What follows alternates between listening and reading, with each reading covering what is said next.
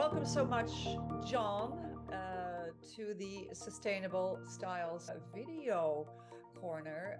We're very delighted to have you here. For the audiences, the global audiences interested in really adopting sustainable lifestyles, not only as a consumer, but also as a producer. So we're gonna have some fun in talking to the leading sustainability expert, in my opinion, who's done breakthrough initiatives and the founder of Sustainability, one of the best sustainability consulting companies. Welcome, John. A pleasure to see you again. Thank you, Pamela. All these years, time for an update to the mainstream audiences. You're the originator of the principle triple bottom line, a business concept that conquered the world. Later on, you thought the 3 Ps, people, planet, and profit, could be expanded to the 3 Rs. Can you expand on that?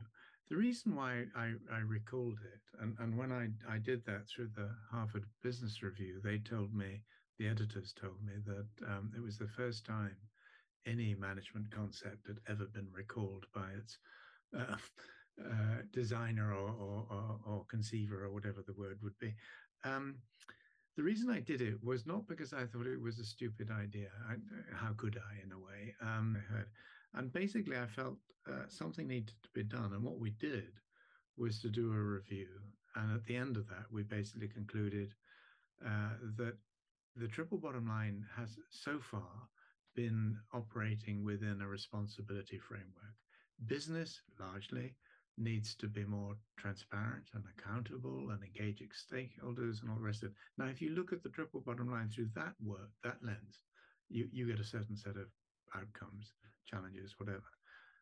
We felt that we're going into a period where we're already deeply in it, where resilience becomes much more important, and whether that's pandemics or whether it's conflicts or whatever it happens to be, that's where we now find ourselves, and with sort of climate change and so on pressing in hard.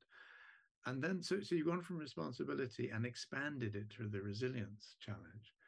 And then the only way I know to provide longer term resilience is to regenerate the systems on which your health and well-being and so on depends. So your economies, your societies and communities, and critically, the biosphere. So we're saying triple bottom line's fine, 3 P's fine, but as long as you think about it across that 3 R's landscape, so responsibility, resilience, and crucially, regeneration. I'll stop there.